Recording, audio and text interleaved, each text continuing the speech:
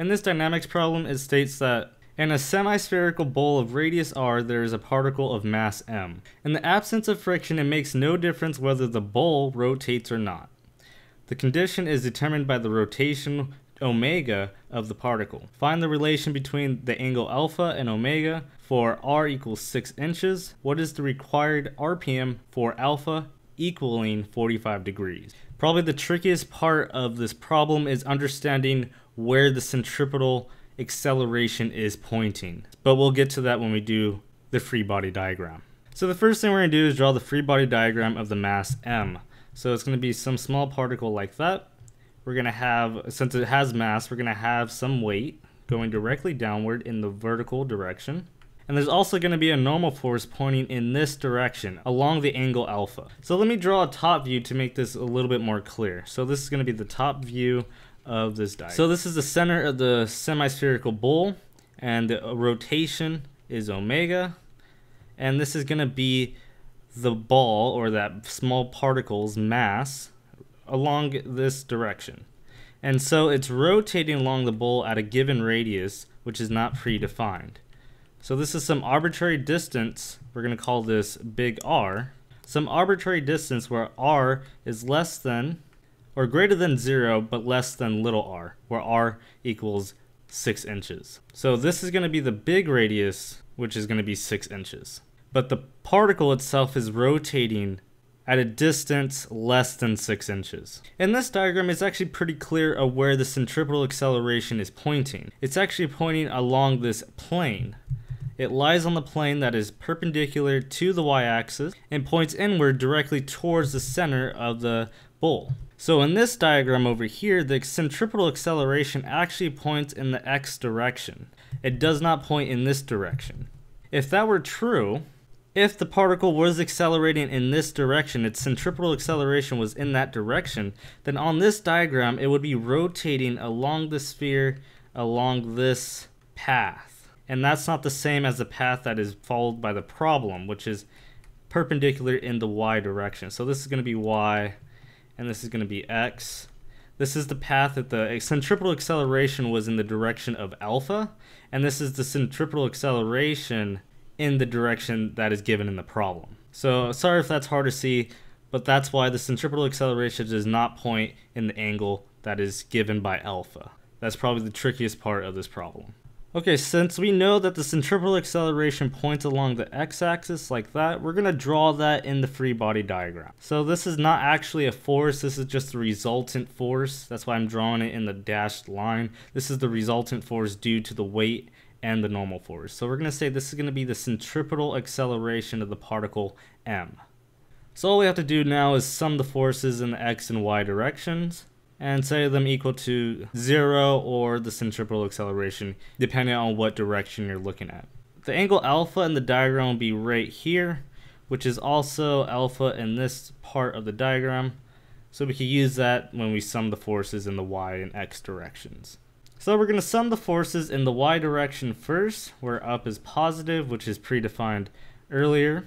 That is going to equal n cosine alpha minus w, and that's going to equal 0, and that's simply because the particle is not moving up or down in the vertical direction.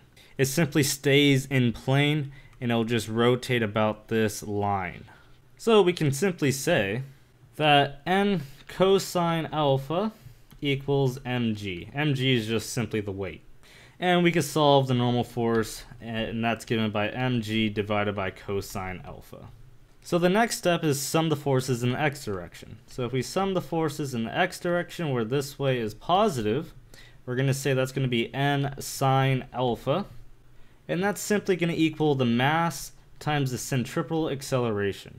So that's this red arrow, red dashed arrow right here. So what we can do is plug in the normal force from the previous equation into this equation. So we could say mg over cosine alpha times sine alpha equals mass times the centripetal acceleration. Since we know that the particle is spinning at omega, we can convert that rotational velocity into linear velocity by using that radius big R. So what we can say is that the centripetal acceleration equals v squared over r, but v, the velocity, the linear velocity, can be related to omega by using omega r.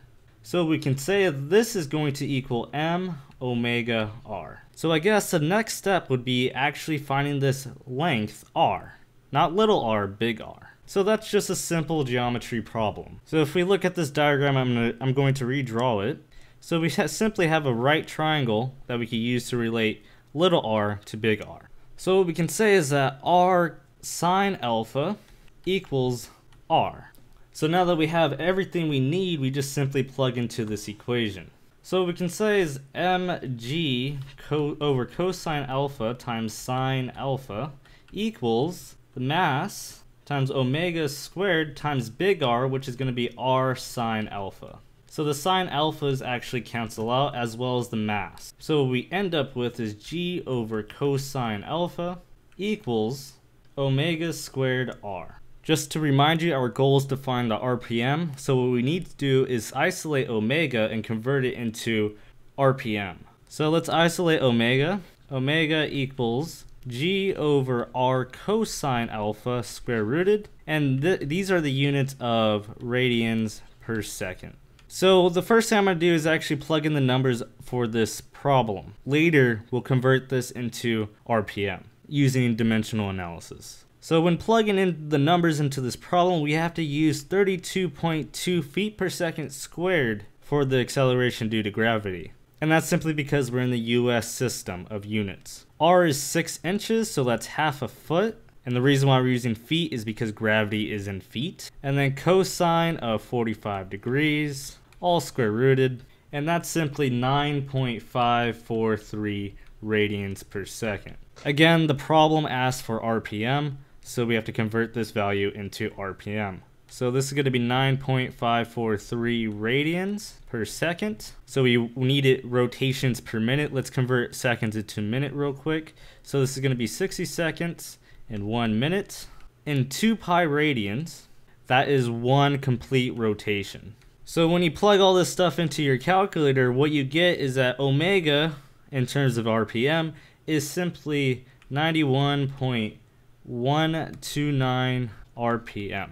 So what this is telling us is that this little particle within this bowl is actually rotating 91 times every minute in this direction. So it just keeps going along this plane that is perpendicular to the y-axis, which was predefined. So this is your answer to this problem. So I just want to quickly recap of what we just did. So the first thing was to draw the free body diagram and understanding where the centripetal acceleration points. If you look at the top view of this problem, we notice that the particle is rotating in this plane in this direction. Therefore, if it's rotating in that direction, the centripetal acceleration must point inward of the curvilinear motion. Therefore, the centripetal acceleration points directly to the center of the bowl, which is the same direction over here. It does not point in this direction. That is false, because if it did, it'll be rotating like this instead of like this. Then after that, you have your free body diagram. You simply sum the forces in the y and x directions, and then you relate the equations. And remember that you can convert linear velocity and angular velocity by using the distance of rotation. So that's what we did right here. So once you have this equation, and this equation, you simply put them all together and solve and simplify to get this final equation. After that, you solve for omega, and then you realize that's not the units that the problem wants, and then you have to do some dimensional analysis, and finally you get your answer, which is 91.129 RPM.